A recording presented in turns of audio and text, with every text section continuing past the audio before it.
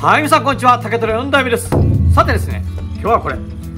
竹串です。先日ですね、竹串を作ってですね、国産の竹串がだんだん少なくなってきたという話をいつもしてると思うんですが、今回はですね、ちょっと別注の三角形の形で刺しやすくて、で先端もちょっと特徴的なんですよね。先端までずーっと竹の皮を残した竹串です。こういったね、別注の竹串をなかなか作るのが難しくてですね、今試行錯誤を繰り返してなんとかここまで来たんですが、お客様に使っていただいたところ、竹串はね、やっぱこの先付け、この先が一番難しいんですが、これがね、痛いと、これね、触って痛いぐらいじゃないとダメだと言うんですよ。痛いのもあるんですけれど、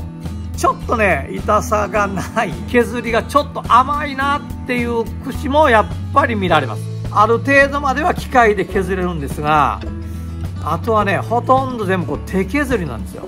なので、とても綺麗に削れているものもあれば、そうでないものもある。個体差というか、職人の手でやっぱり違いがあるんでね、若干のばらつきがあるのはちょっと今のところまだ難点です。これね、先端までずっと皮ついてるでしょ。なかなかこういうのできないんですよ。で、こういったね、シミのある竹も使ってます。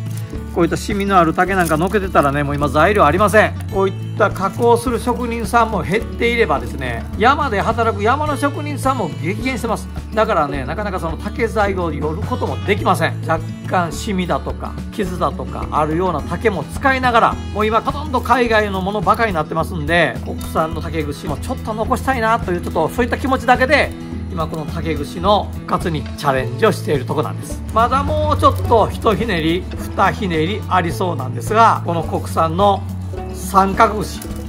この三角の串ね、これがなんとか復活できるように頑張りたいなというふうに思ってます。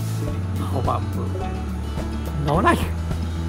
最後まで動画をご覧いただいてありがとうございます。グッドボタン、チャンネル登録よろしくお願いいたします。